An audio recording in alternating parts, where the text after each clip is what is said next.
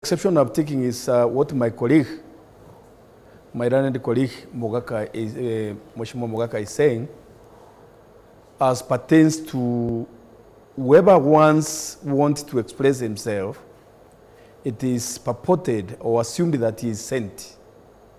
I think that defeats common sense for a whole member of parliament to have been assumed that he is sent.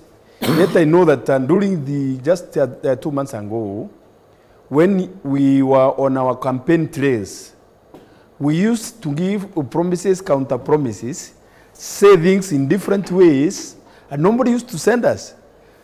But now, when somebody, let's say, goes to distribute food in his constituency, and possibly he has nothing else to say, or he is dry in his wants, and just find that maybe he wants to please the congregation there, and say things as it is enshrined in the Constitution that you see. This freedom of expression is interesting because if it's not infringing on somebody else's freedom and it's not acting the nation's interest, it's not limited in any form.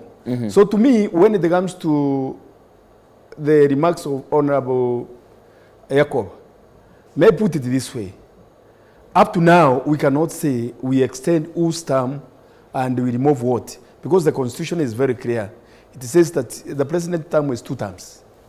And we can only measure the performance of somebody at the end of the term or at a particular time when one has performed or has done marvelous compared with the ones who were there before.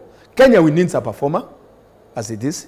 Kenya, we need somebody, we need a strong arm who is able to implement the Constitution as it is. Not just a quagmire situation whereby we talk of the Constitution, but when it comes to implementation, it's next to impossible. We leave it just in a quagmire situation. So the best thing is that can we put that idea of what the Fafi MP said aside, because it's not part of the agenda now. Can I request Kenyans, we place that idea aside. Let it be